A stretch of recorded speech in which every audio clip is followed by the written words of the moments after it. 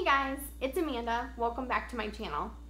So for Mother's Day, I asked Jason for a Write the Word journal, and it's something that I had never actually done before, but I had seen it online.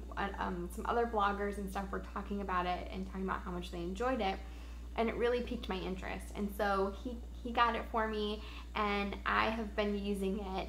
And I will admit that I need to find a way to make sure it's part of my daily routine, because on the days that I actually sit down and do this, I feel, especially if I do it in the morning, I feel like my day goes a lot better.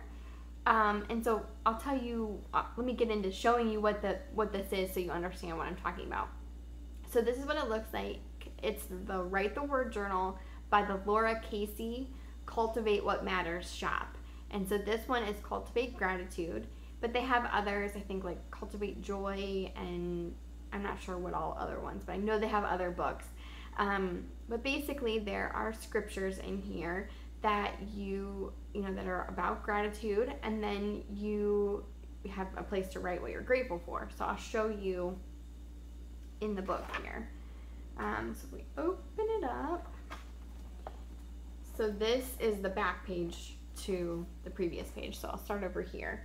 So I don't know how well you can see it, but basically at the top there, it's today is, and then it's I'm grateful for, and then it gives you a scripture. So this one is like 2 Corinthians chapter 9 verses 11 through 13. And so you would look that up in your Bible, and then you would have a place here to write it out. So as you're reading it and writing it, you can really kind of absorb it and kind of just meditate on it, if you will. So that is nice. And then if you flip the page to the back page here, this is on my heart today, and so you can just write whatever is on your heart, and then my word for the day.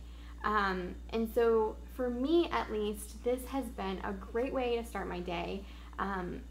If I remember to do it and I have it part of my routine in the morning, I love doing it in the morning. And what I do is my daughter gets up, and her and I sit on the couch, and she drinks her sippy cup and sits there, and I might get her like a sticker book or something to play with while I'm doing this. And so I have stickers on some of these pages in here, because as she's playing, she puts them on here. But it just really then helps me to start my day off right, because I am thinking about what I am grateful for, and starting my day in God's word.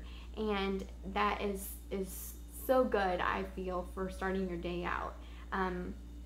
Especially if you have young kids. I have a very young little girl, and you're busy, you're chasing them around. A lot of their day requires a lot of instruction, and so it can cause you to be really tired and worn out. At least I know me. I mean, that's not to say that I'm not grateful for her. I'm super grateful for her, and I wouldn't trade these days for anything, but they're still tiring and exhausting. And so on days that I start my day out like this, I find that I have a lot more patience with her. I'm a lot more loving and understanding, and I started my day out with God, with on the right foot. And so I wanted to share that, because it maybe doesn't seem like it ties to personal finance, but it does. Especially gratitude, being grateful and being content has a lot to do with your personal finances.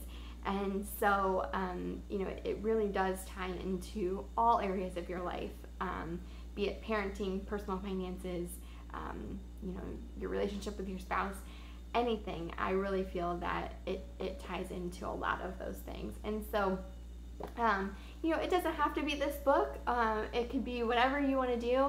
I just wanted to share this with you because, like I said, I had seen it from other bloggers, and their interest in it, and it piqued my interest, and I have been really enjoying it. So I hope this video was helpful to you.